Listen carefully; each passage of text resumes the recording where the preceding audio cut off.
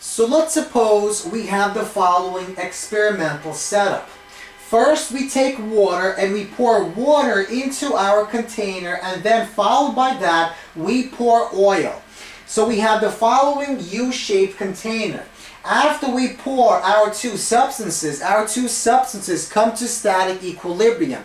And note that the two substances don't actually mix. Now also, our container at both ends is exposed to our atmosphere, and that means the pressure created by the atmosphere is exactly the same at both ends. So knowing the density of water is 1,000 kilograms per meter cubed, we'd like to calculate the density of the oil.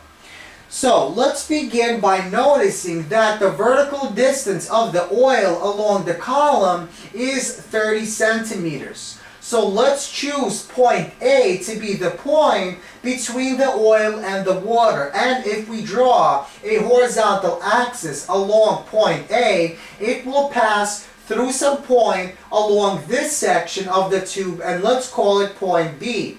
Now notice the vertical distance between point A and point B is 0, and so that means the pressure at point A and point B is exactly the same. So that means we can choose the pressure along this horizontal axis connecting point A and point B to be some arbitrary pressure. So let's choose the pressure along this axis to be equal to 0. So that will allow us to calculate the density of the oil in a very simple way. Because the pressure along this axis is 0 and the pressures along or at each end is the same exact pressure, to calculate the density, we simply realize that the pressure created by the oil, which is a height of 30 centimeters, is equal to the pressure that's created by this height of water beginning at point B and ending at this point, which is 3 centimeters below the point of the oil. So that means this entire section is 30 minus 3 centimeters, so 27 centimeters. So once again, the pressure created by the oil that has a vertical distance of 30 centimeters is equal to the pressure created by the water, which has a vertical distance of 27 centimeters. So the pressure due to the oil is equal to the pressure due to the water. So we replace the P's with our density, our G, the gravitational constant, and the change in vertical distance. So notice that G's appear on both sides, so we can cancel them out. And now in this equation we solve for the density of oil.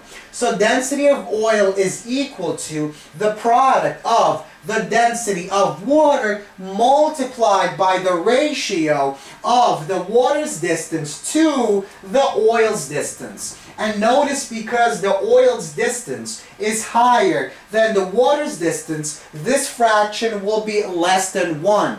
And so that means the density of oil should be less than the density of water. And that makes sense because it requires more oil to create the same exact pressure as created by this water. So let's actually solve for our density. The density of oil is equal to the density of water, 1,000 kilograms per meter cubed, multiplied by our fraction. So 0.27 meters divided by 0.3 meters. This fraction becomes 27 divided by 30 multiplied by 1,000, and we get 900 kilograms per meter cubed is the density of oil, which makes sense because we said the density of oil should be less than the density of water.